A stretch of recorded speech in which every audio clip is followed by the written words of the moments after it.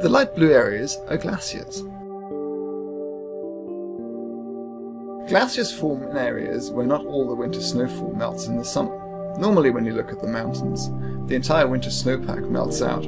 However, in areas where there is an excess of snowfall in the winter, or the temperatures in the summer are not sufficiently warm to melt out all the winter snowfall, snow piles up year on year and eventually turns into ice.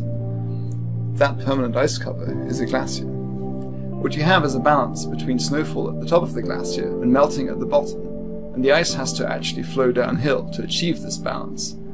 That flow takes the excess snowfall that happens at the top of the mountain and moves it down slope to where there is excess melting, and therefore you can achieve a balance. Of course, that balance doesn't always persist. If you have a change in climate, for instance warmer temperatures or less snowfall in winter, the glacier will shrink and its end will retreat upslope. And that's what's happening at the moment in many areas in British Columbia.